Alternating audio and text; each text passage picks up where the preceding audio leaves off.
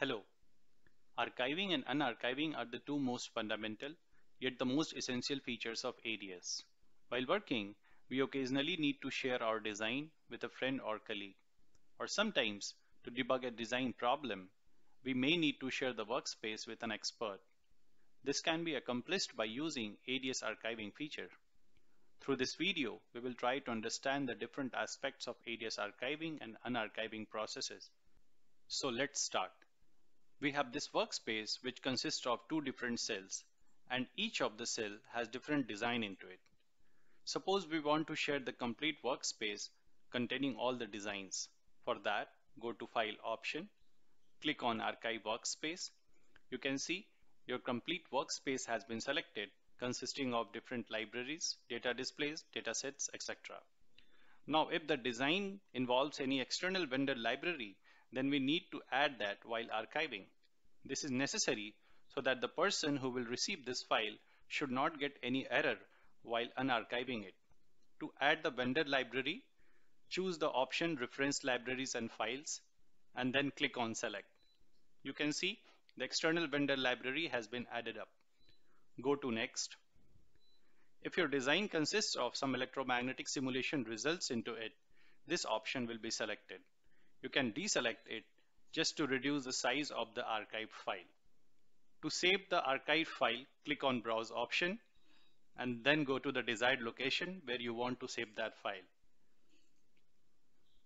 Please check that any such ADS workspace has an extension of .7zads. Now click on Save and then Finish. You will get notified that the file has been successfully archived at that desired location. Click on OK. Now there is another possibility where we don't want to share the complete workspace containing all the designs. Rather, we are interested to send only one design among all. For that, go to that particular cell, right click on that, and then select Archive Cell option. You can see only that cell has been selected. Now, what we did earlier, if your design consists of any external vendor library, you can add that while clicking on Reference Cells, Substrates and File option, and then click Select.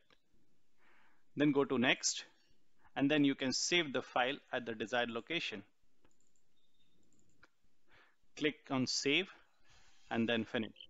You will get notified that the file has been successfully archived at the desired location. Click on OK. You can even go to one more step down further by sharing only the view of that particular cell. For that, right click on that view, click on Archive View option, and then follow the same step what we did previously. Now coming to the unarchiving, for that go to File option, click on Unarchive, and then open the archive file from the desired location. Go to Next, Next, Next, and Finish. You will get notified that the file has been unarchived successfully. Thank you.